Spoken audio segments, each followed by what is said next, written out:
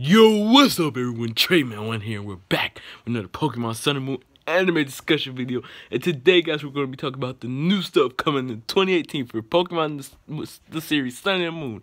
We got a lot to talk about in this preview. We got one preview and 2 episode titles. The 2 episode titles are for both in January. The first one is something about Rotom changing forms, and the other one is called Don't Cry Marini. These 2 episodes, well, the first episode seems kind of meh, except for the fact that Marshadow will actually be appearing in this episode.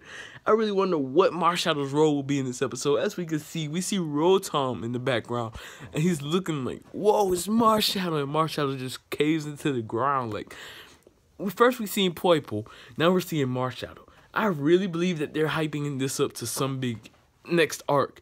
We got Solgaleo established, we got Marshadow here, and we got Poipole, and I really was not expecting to see Marshadow actually appear in the anime. I thought he was just gonna be one time in the movies, because we never really see the mythical legendary from the movies appear in the anime. But actually, we're seeing Marshadow here, so this is very exciting to see Marshadow. And I cannot wait to see what Marshadow will have to offer for the series in the future. I don't believe it will do too much in this episode, but I believe this is gonna tease for what's to come in the future. The episode summary for this episode is basically Rotom ends up getting taken out of his form one day when Ash, Kukui, and Burnett go shopping.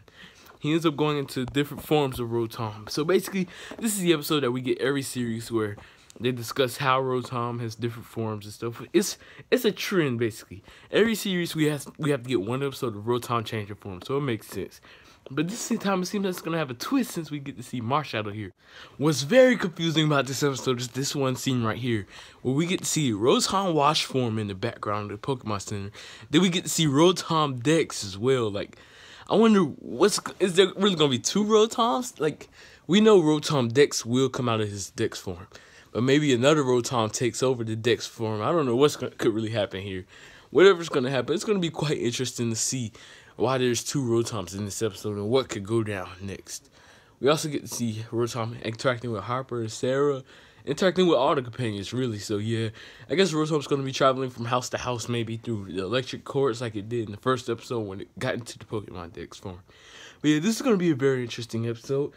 And actually, I know there's probably not going to be no new Rotom form discovered, but it would be cool to see a special Rotom form, possibly hinting at a new one for Gen 8. That'd be really cool.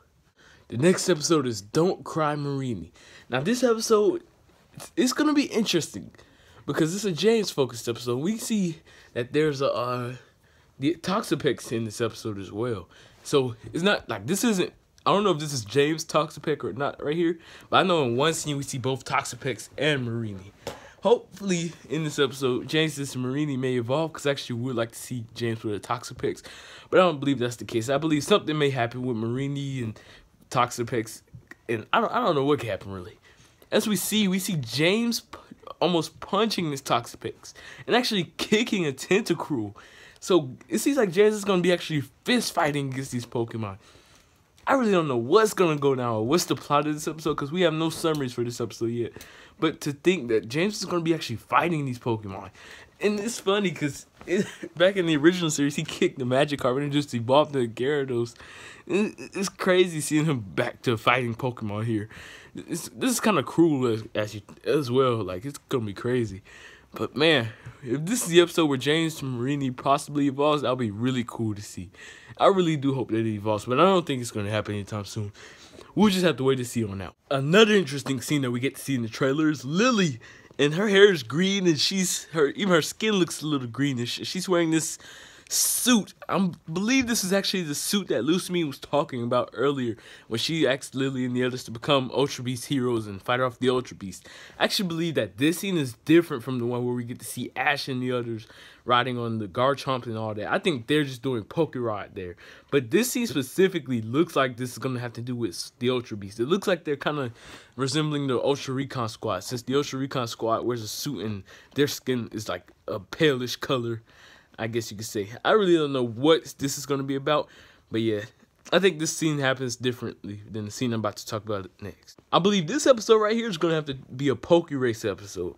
like a Pokerod Poke Race, where Ash and the others ride on the back of Pokerod, like flying dragon Pokerods, or even just flying pseudos, because we get to see a lot of pseudos. Like, we get to see Metang, the pre-evolution of Metagross, which is a pseudo, and Dragoneer, pre-evolution of Dragonite, Garchomp. So yeah, this is going to be interesting. We also get to see an Altaria at 1.2 and a Flygon. I don't really know what this could be about. This could have something to do with Ryukyu as well, since Ryukyu is the Dragon-type master, as seen in Sun and Moon, the games.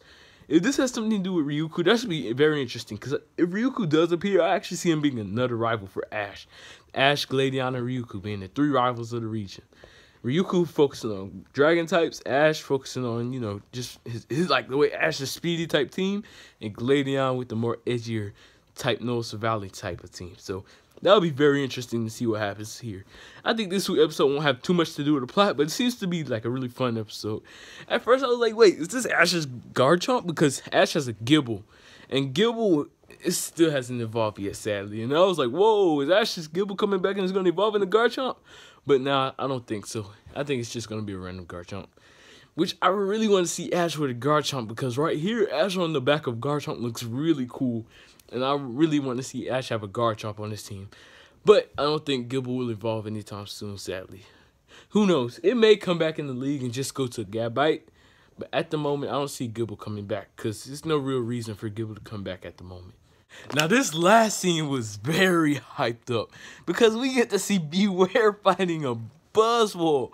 And I was like, my goodness gracious, these two right here are going to go at it. Especially because, like, recently, Team Rocket were hunting down Ultra Beast as well, so that they can give him the Giovanni. And now we see Bewear fighting a Buzzwole. I just imagine what's going to happen. Like, who's going to win? I really do want Bewear to win this fight, because Bewear has done some crazy things in this series. And to see him fighting a Buzzwole, to see Bewear going in full action against the Ultra Beast is going to be simply amazing. And to think all the other Ultra Beasts that will be coming through. It seems like Ultra Beast Buzzwole has came to our world, because the trees in the background don't look like they're muscle trees but regular trees. So it's going to be interesting. It seems like an Ultra Beast invasion will be happening soon. It might not just be Buzzwole, but it might just be all the Ultra Beasts coming out into our world. And that may have something to do with the Necrozma like it does in the game. If that's the case, that's going to be very interesting. And Bewear versus Buzzwole is going to be a hype battle. I cannot wait for this battle. It's going to be simply amazing. I still do hope Bewear wins. And I really can't wait for this episode just to see like the battle between Bewear and Buzzwole. It's going to be simply amazing. Out of all these scenes that we got in new episodes that we got in this trailer, I'm mostly excited for both the Lily Ultra Recon Squad, like, and I'm going to count that one with the one with Ash and Garchomp, because it may be connected. So that episode and the Bewear versus Buzzwole, that's going to be simply amazing. I'm also interested to see what's going to happen with Marshadow in the plot as the story progresses. Overall, that was my thoughts on this new stuff that we're coming for 2018. 2017 has been a great year for Sun and Moon, in my opinion. We got through we got through Mele Mele and Akala Island. Now we got to go to Ula Ula. And we've been to Pony, but we haven't taken on the trials there. So yeah, it seems like we're halfway through the trial journey. And I feel like by the end of this year, we'll finish off maybe, I don't know, we may just finish Pony, but then I'm not too sure. I think we're gonna finish Ula Ula by the end of this year for sure, though. It's gonna be a very interesting year for the Sun and Moon anime. I cannot wait to see what they have in store for us. Thank you all for watching. In the comment section down below, let me know what was the most hype part of this video, of this like special preview that we got. Thank you all for watching. I hope you all enjoyed. Treyman1. Peace out.